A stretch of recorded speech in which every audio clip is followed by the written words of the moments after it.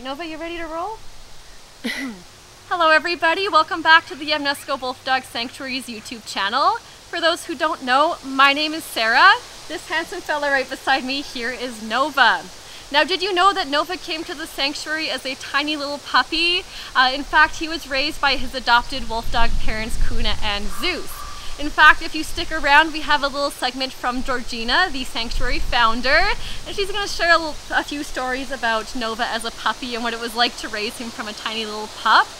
On top of that as well, we're also going to dive into wolfdog misrepresentation, talk about puppies, and we're also going to talk about wolfdog breeders. So stay tuned and you will learn all about it.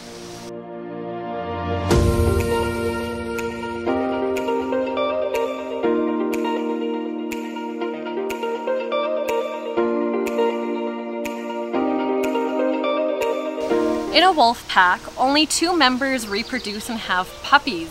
These 2 are known as the dominant pair or the breeding pair. The other adults in the pack help to raise the breeding pair's puppies, and wolves are actually only able to reproduce around that December to January area of the year. Basically, this helps to make sure that puppies are born in the springtime.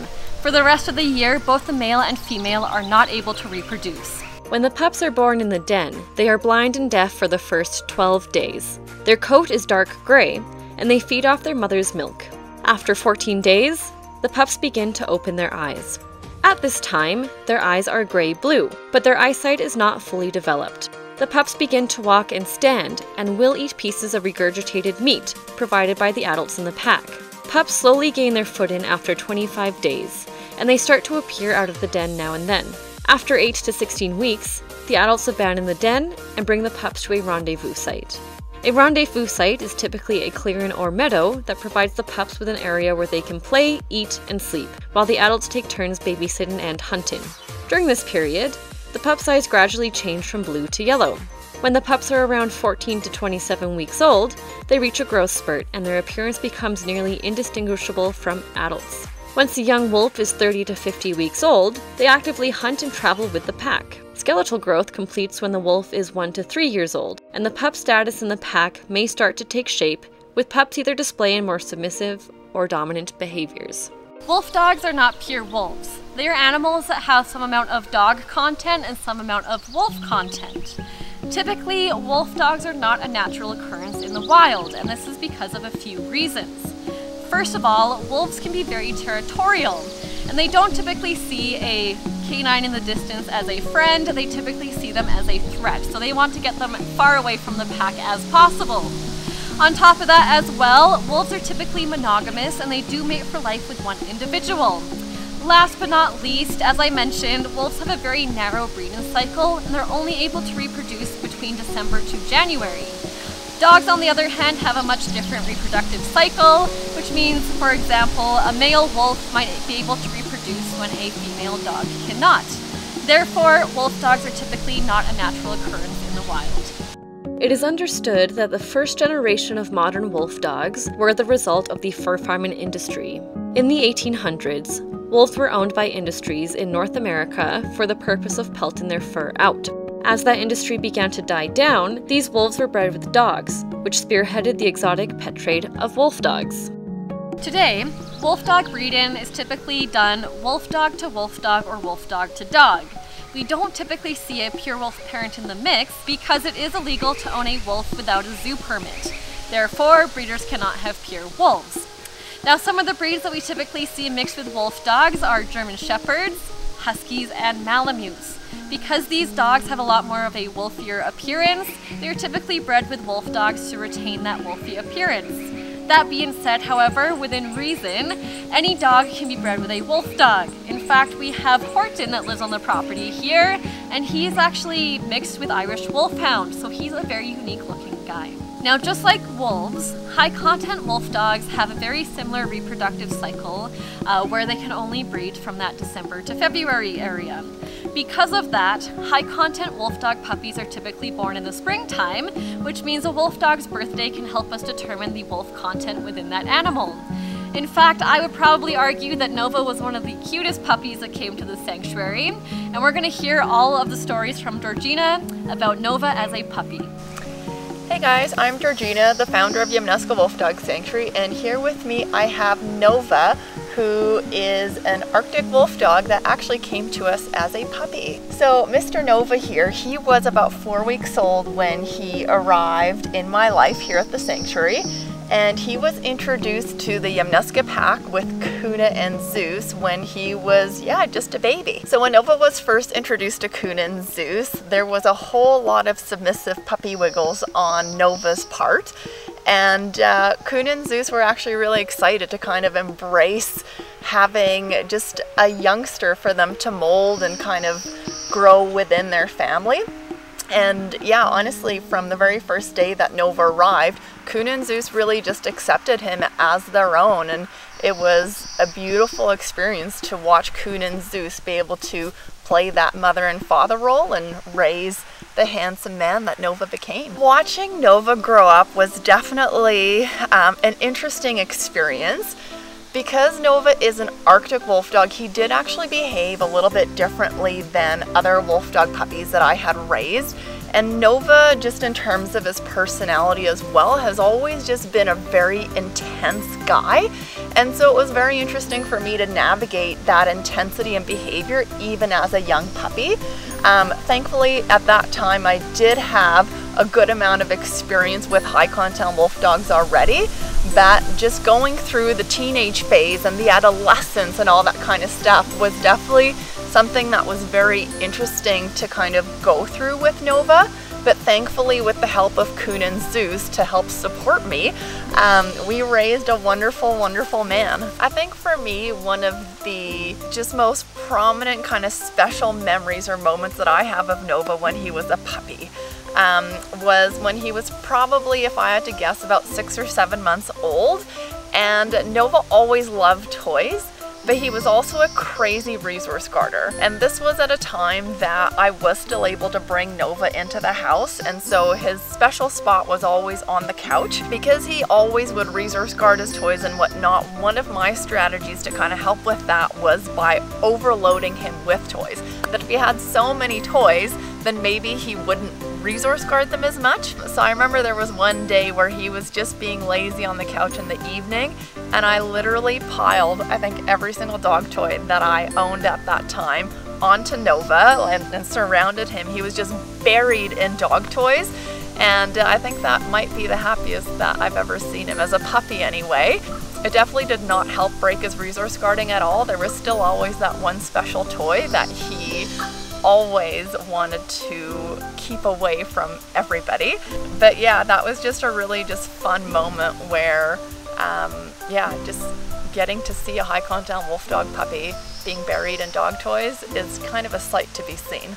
Nova as a puppy, he always gravitated towards Kuna and Zeus more than he gravitated towards me as far as looking for guidance, leadership, all that kind of stuff, which kind of makes sense based on his behavior, the content of wolf that he has, that kind of thing. So my relationship with Nova has always been quite different than the relationship that I have with Kuna or Zeus, for example, who do somewhat look towards me as a parent figure. Nova never saw that in me, and so that was something that was really interesting for me to navigate just through his different life stages as well. There was kind of phases in his life that he really didn't want very much from me, and there's other phases where he did offer kind of his love and affection towards me. It even kind of changes season to season based on his hormones. Now, when he was really kind of, younger, going through the teenage phase, kind of typical thing, he thought he knew best and definitely didn't need me to help him with anything. He was always really stubborn, always wanted to do his own thing. Then as he kind of hit that middle age where he became really sure of himself, who he was, where he fit into the family, and how I fit into kind of the pack dynamics as well. So that's where I think finally, in a way, I was kind of able to break through to him a little bit, where he did want to offer up kind of who he was and build that relationship with me a bit more, but it was still always secondary to Kuna and Zeus, obviously. Now that Nova is in his senior years, I can definitely tell that he is way more relaxed and open, and even just his ability to offer himself up to other people, he's just yeah, a lot more willing to create relationships with people and kind of even just let me in. And so it has been interesting to see how my relationship has evolved with him as he's grown up, and it'll be interesting to see how it continues to change. Is there anything you would like to say to people who are considering getting a wolfdog puppy? Yes, there's a lot of things, but I'll kind of try to keep it to the point. So first of all, just like always, people have to do their research and make sure that they know what they're getting themselves into. Really ask yourself truly what level of wolf content is appropriate for your level of experience, your lifestyle, that kind of thing. Don't automatically just go straight towards a high content wolf dog. Really ask yourself, if you're going to get into wolf dog ownership, what content of wolf dog is right for you. On the assumption that you have checked off all the boxes of having proper containment, the right lifestyle, you know, kind of all those things in place, then it's a matter of figuring out a reputable place to get a potential wolf dog puppy. And there's a long list of things to look for. There's actually a great article on the Wolf Dog Awareness website that I encourage people to look at. But you really want to do your due diligence and not just fall into the trap of getting whatever adorable puppy kind of comes across your email inbox or your Facebook page, that kind of thing. This is an animal that you're going to have for its entire life. This is an animal that is going to be very challenging and you're going to go through a lot with. And so you want to set yourself as well as your puppy up for success as best that you can.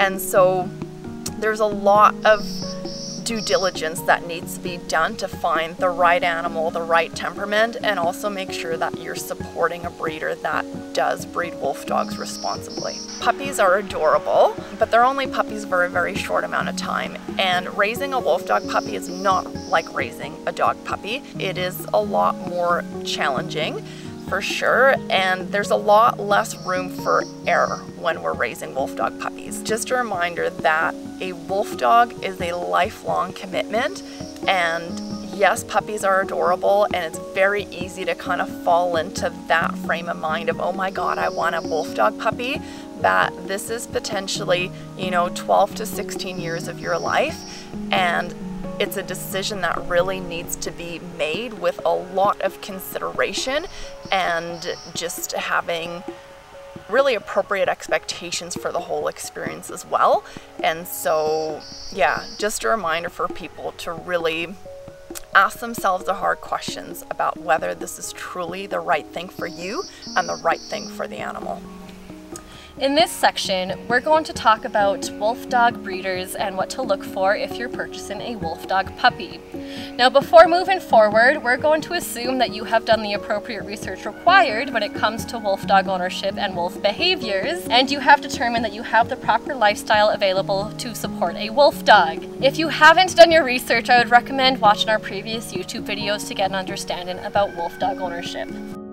The Yamnuska Wolfdog Sanctuary recognizes that wolf dog ownership is gaining popularity in North America, which is why we provide you with information to help you make an informed choice, and to ensure that all wolf dogs have a quality of life. If you have made an informed choice and have decided to purchase a wolf dog puppy, or you would just like to learn more about wolf dogs, it is important to be aware of wolf dog misrepresentation and breeders. Wolf dog misrepresentation happens when a person, a seller, the public, or an animal shelter is either misinformed or is misinforming others about the amount of wolf content present in a wolf dog or dog. This issue leads to extreme consequences that ultimately affects the animals in question. Wolf dog misrepresentation occurs when the public is largely unfamiliar with the traits of a wolf. For example, dogs with little to no wolf content may be mislabeled as a wolf dog by their owner, the public, or animal shelter. These dogs are more likely to be labeled as a dangerous animal, and shelters typically euthanize a dog that is suspected to contain wolf content. On top of that, misconceptions are created about wolf dogs when someone claims that their purebred husky, for example, contains a large amount of wolf content. Someone may be motivated to adopt a real wolf dog when they are unprepared, because their friend's so-called wolf dog acts just like a husky. In areas where wolf dogs are illegal, Dogs with no wolf content have been confiscated and euthanized after being mislabeled for having wolf content. On the other end of the spectrum, a high-content wolfdog may be mislabeled as a low-content wolfdog in order to work around legalities. In places where high-content wolfdogs are illegal, a person or breeder may claim their animal is a low-content wolfdog or dog in order to sell them, which means an owner ends up with a high-content wolfdog when they are not prepared to take on the responsibility that comes with one. Ultimately, misrepresentation, whether done intentionally or unintentionally, is harmful to the animals in question. High-content wolfdog puppies typically sell for a higher price, and therefore breeders are sometimes motivated to be untruthful about the amount of wolf content in their puppies. For example, a breeder could say that their litter of blue-eyed husky puppies are 70% wolf, when in reality, these puppies have little to no wolf content in them. Unfortunately, misrepresentation happens when people are largely unfamiliar with the traits of a wolf, and irresponsible breeders will prey on this ignorance when given the chance. These are some of the red flags you can look for when you are looking to purchase a wolfdog puppy. First and foremost, you want to ensure the breeder's animals are well taken care of, healthy, and respected. Once you have determined this, it is important to ensure they are being honest with you. When a breeder claims they are selling wolfdog puppies, watch out for some of these red flags. The breeder claims the wolfdog is mixed with an obscure wolf species or one that does not exist. It is illegal to breed or own a wolfdog that contains Mexican gray wolf or red wolf content, because these animals are highly endangered. If a breeder claims their wolfdogs have red wolf content, they are probably being dishonest. A breeder may also claim that their puppies contain wolf content from an obscure wolf species. The breeder fabricates pedigree papers to prove the wolf heritage. Wolf dogs are mutts, which means they are mixed with several different breeds. Therefore, they do not come with official pedigree papers. It is also worth noting which registry is featured on the papers, because there are kennel clubs that are considered less reputable and will offer registration for mixed breed and hybrid dogs. For example, in this image, this wolfdog is claimed to have 84% wolf content, when in reality it is very obvious to the trained eye that this animal has a lot more dog content than claimed. The wolfdog's parents cannot be met in person. A responsible breeder prevents accidental breeding and ensures all the offspring are bred for the betterment of the puppies. For example, they prioritize breeding healthy and friendly wolf dogs to ensure their puppies exhibit similar behaviors. It is also very important to meet the parents of the dogs to ensure they are well taken care of and healthy. The breeder does not inquire whether the buyer has previous experience, proper containment, or the appropriate lifestyle required for a wolf dog. If a wolf dog does not work out in their new home, a responsible breeder will offer to take the wolf dog back in order to rehome the animal. Responsible breeders prioritize the well-being of the wolf dog to ensure they are going to the right home by asking questions and confirming that the buyer is prepared for the challenges of wolf dog ownership. Misrepresentation is especially common when a breeder claims that their puppies are specifically high-content wolf dogs because their puppies sell for a higher price. Watch out for these signs to determine whether or not a breeder is being truthful about the content of their wolfdog puppies. The puppy is born with defined markings or white fur. Like wolves, high-content wolfdog puppies are born with dark fur and have no distinguishable markings. Even Arctic wolf puppies are born with dark fur before they mature into a white coat. If a breeder is claiming that their puppies are high-content wolf dogs, but the puppies have defined markings, a breeder is likely being dishonest. The puppy's claws, lips, paw pads, and nose are not black. If the wolf dog is mixed with gray wolf, they should have a black nose, black lips, black nails, and black paw pads. Arctic wolves sometimes do have clear nails, but their paw pads, noses, and lips are black. Dogs and lower content wolf dogs, however, can have brown noses, pink lips, and multicolored claws. If a puppy has different colors present in these features, it is indicative of a significant amount of dog content. The puppies have ice blue, dark brown, or mixed colored eyes. High-content wolfdog puppy eyes are gray-blue in color, which changes into a yellow or amber color when they mature. Dogs, however, can display very bright blue eyes that remain blue the remainder of their life. Brown eyes and multicolor eyes are very uncommon in high-content wolfdog puppies as well, which means there is likely a significant amount of dog content present in the animal. Irresponsible breeders rely on people being unfamiliar with wolf traits, and they will prey on that ignorance when given the chance. Sometimes, the breeders themselves are simply uneducated when it comes to wolf traits, and they are unintentionally misrepresenting their wolf dogs. Either way, by being aware of these red flags, it ensures potential buyers are well educated and prepared before purchasing a wolfdog puppy. It is also very important to never be dishonest about the amount of wolf content present in your wolfdog or dog. These issues ultimately affect the animals in question, and they are the ones that suffer the consequences. Misrepresentation has unfortunately gotten a countless number of wolfdogs and dogs killed, which is why it is important to be educated, honest, and aware about wolf content.